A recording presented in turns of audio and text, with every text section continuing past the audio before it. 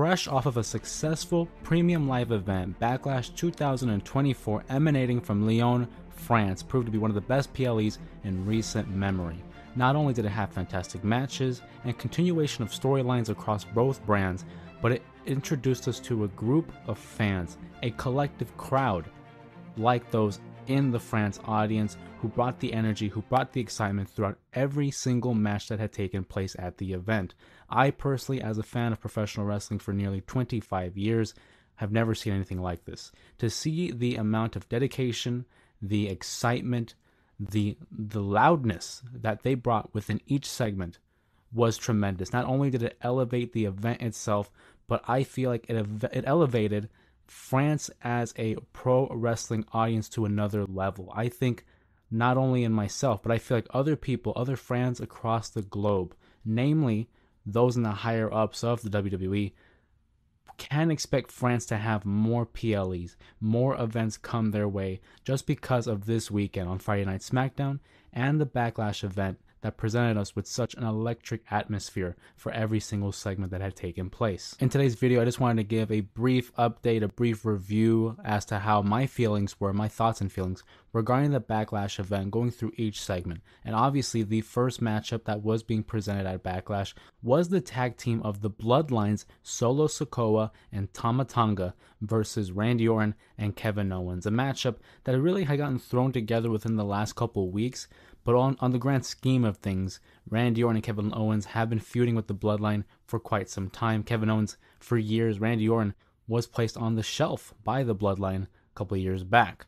And in this match, we expected a lot of interference. We expected a lot of carnage to have taken place between these two teams that have a vendetta against one another, certainly a blood feud in the making. However, that's how it all started out. And Nick Aldis comes out into the arena and he announces that we are making this a street fight. The crowd erupts, and that was one of the first instances that we had seen that this France crowd was different. And obviously, with the inclusion of a street fight stipulation, therein lies the opportunity to have a Jacob Fatu interfere.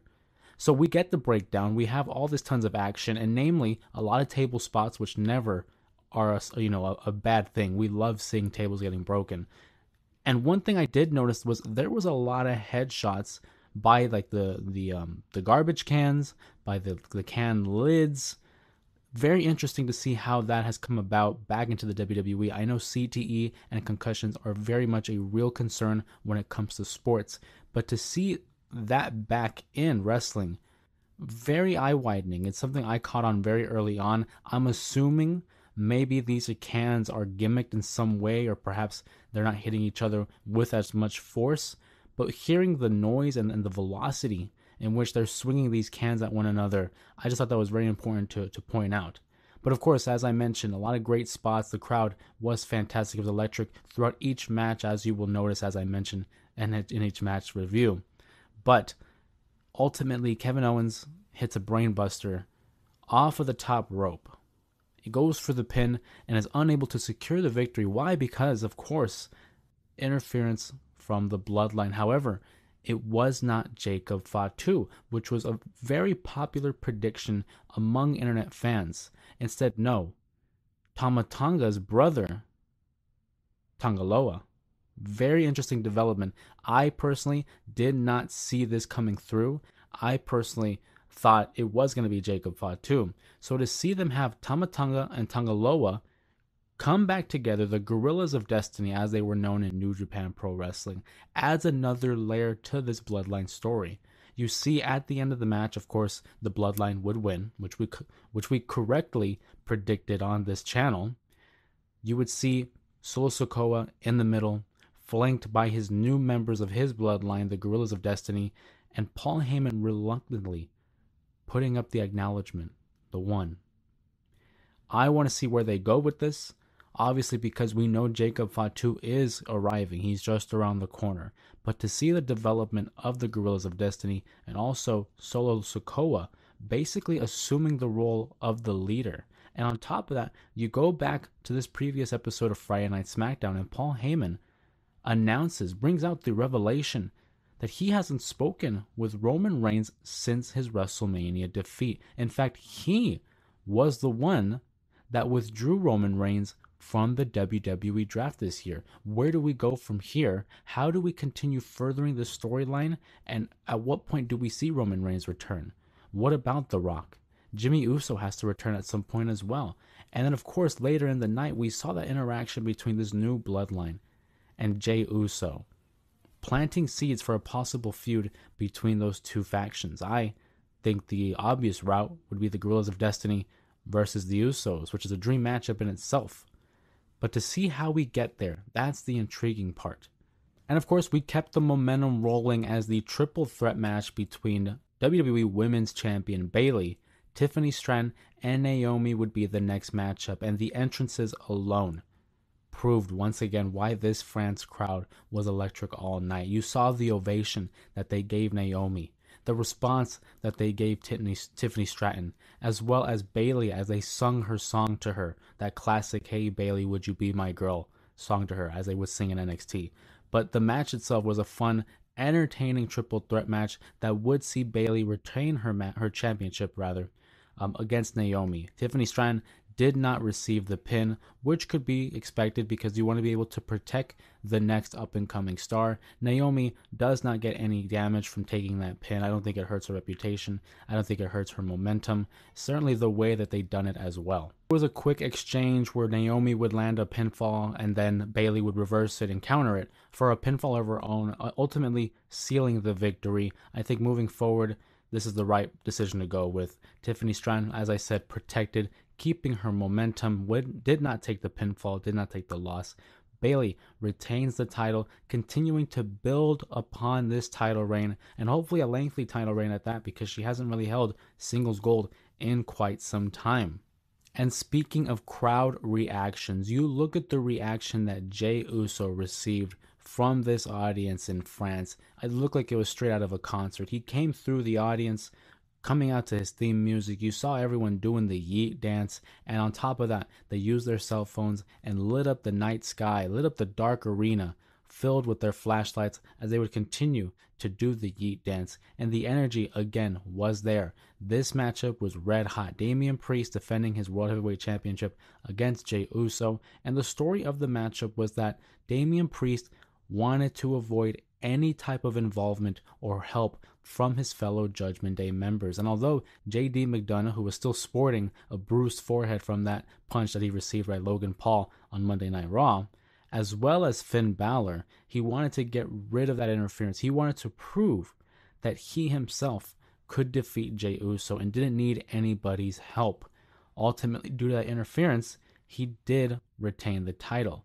And after the matchup, Damian Priest prevented Finn Balor and JD McDonough from continuing to beat down Jey Uso. He said, "That's enough. There's no need for this." Damian Priest has established himself as the leader of the Judgment Day. Now that Rhea Ripley isn't around because she's having to nurse her injury, it's clear that the main leader is Damian Priest. So to see him throw around his team members, JD and Finn, again, trying to calm them down and reassume that lead position. For a split second, I thought we were going to see a babyface turn where Damian Priest would break away from the group. But no, ultimately, it's just a power play. He wants to be able to sustain that leadership, that responsibility to hold everyone accountable, hold them in line. So where do we go from here? Jey Uso, as I mentioned, already had a small interaction with the Bloodline after their match and before his. So we know somewhere down the line, Jey Uso will reenact maybe last year's civil war between the Bloodline, but introducing new players. And as for Damian Priest, who will be his next challenger? I don't see this matchup moving forward. If it does, it'll be for the sole purpose because Jey Uso wants a fair shot, and perhaps Damian Priest will give it to him because he wants to be able to prove that he is not a transitional champion and that he is a legit threat to every single member of the WWE Raw roster. I think it was a fun match, again, continuing on the momentum, and the crowd only elevated it, as I mentioned. But leading into the fourth matchup, we have the WWE Tag Team Championships. The Kabuki Warriors, Asuka and Kairi Sane, defending their titles against Jade Cargill and Bianca Belair.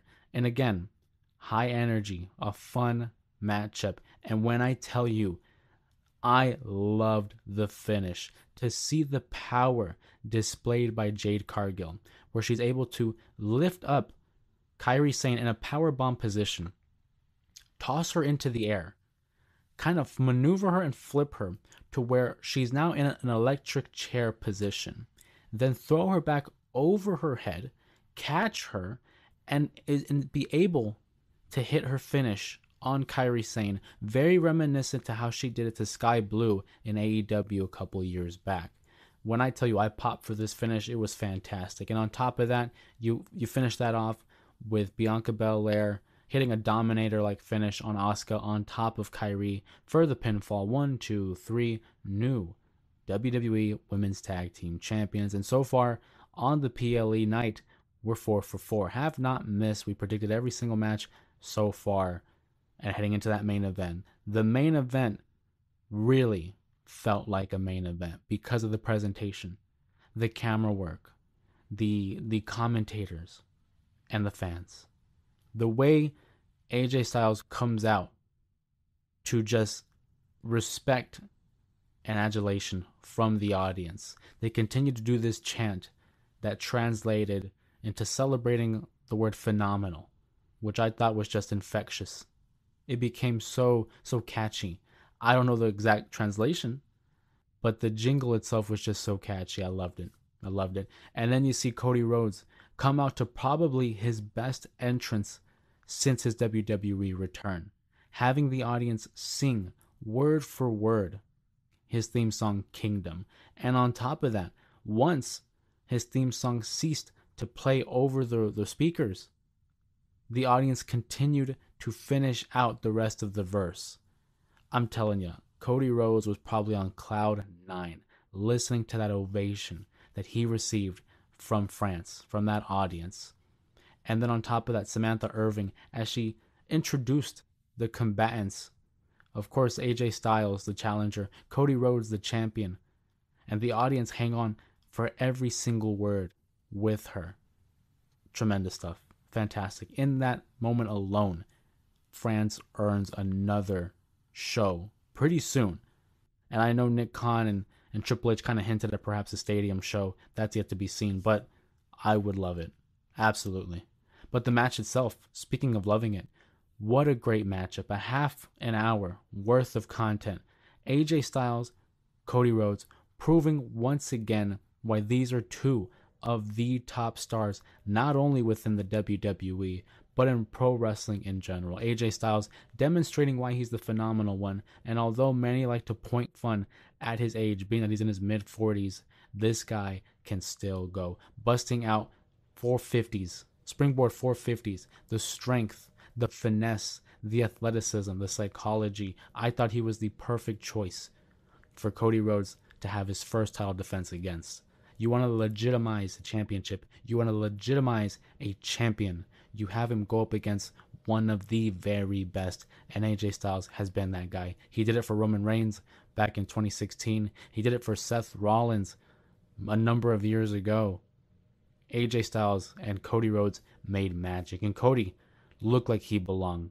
He demonstrated why he is the guy, why he's the quarterback, as he would like to put it, and to see the story and the athleticism that they displayed in this matchup. One thing I really liked about this matchup is the psychology. You saw AJ Styles targeting that shoulder of Cody Rhodes because, as we all know, he managed to, I don't want to say feign an injury. I hope it's not a legitimate injury, but you see his matchup against Carmelo Hayes 2 SmackDowns ago, where Carmelo Hayes kind of went for a springboard crossbody, and on the other end, I think Cody Rhodes was intending to do some kind of super Cody cutter where he would meet him in midair and catch him, and it didn't connect.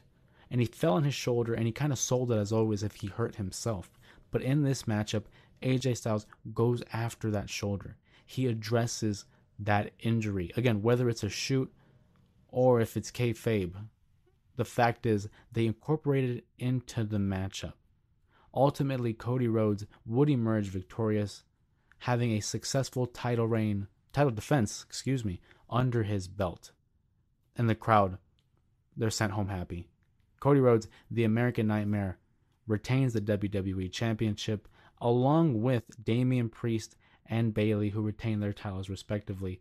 But Damage Control loses the last bit of championships that they had left in their faction, because Jade Cargill and Bianca Belair, now your new WWE Tag Team Champions. For me personally, it was an all-time event. This audience is up there, quite frankly, and I think it solidifies.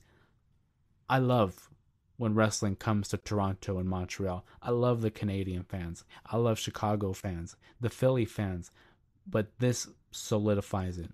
European crowds, whether it's London, whether it's in Wales, whether it's in France, the fans in Europe, they bring it every time. And I look forward to the next time they arrive. Obviously, they're going to be in Montreal, or excuse me, they're going to be in Toronto for Money in the Bank, and then Bash at Berlin. Very much looking forward to it. I hope you guys enjoyed the event as much as I did. Please comment down below which match was your favorite, which chant was your favorite by the French crowd. And with that being said, my name is Jose Ramos Jr. I will see you guys in the next video. Until then.